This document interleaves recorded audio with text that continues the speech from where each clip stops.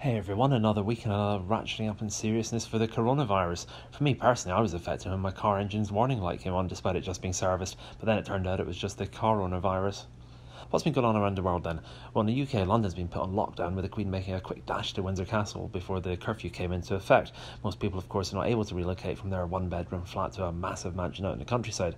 The Islington Metro set are also very puzzled about why only men and women are being quoted amongst the dead. The news never quotes any numbers for the other 55 genders.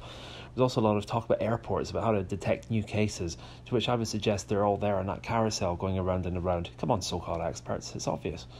In Italy, though, there's a morbidly large set of numbers being reported, with the government suggesting they're going to have to bring in incinerators to dispose of the bodies. That's an industrial sector that Germany, of course, historically dabbled in, although they tend not to mention it these days.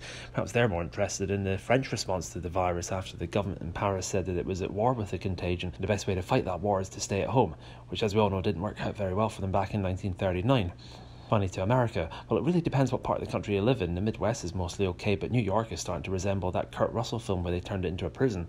Philadelphia is starting to look like it did in that movie 12 Monkeys. And on the West Coast, they're pretty worried because in this age of social chains and contact and degrees of separation, we all know that if Kevin Bacon tests positive, then everyone has it.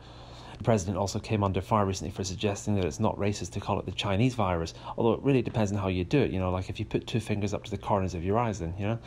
As for me, I'm working from home, and the only way I can see my health being damaged is this diet consisting largely of vast quantities of pasta and tinned food. I ran out of milk as well today, and I popped to the local shop and all they had was evaporated milk, and then when I took it home I discovered it was just an empty jar. Anyway, see you next week. If you like these, click subscribe.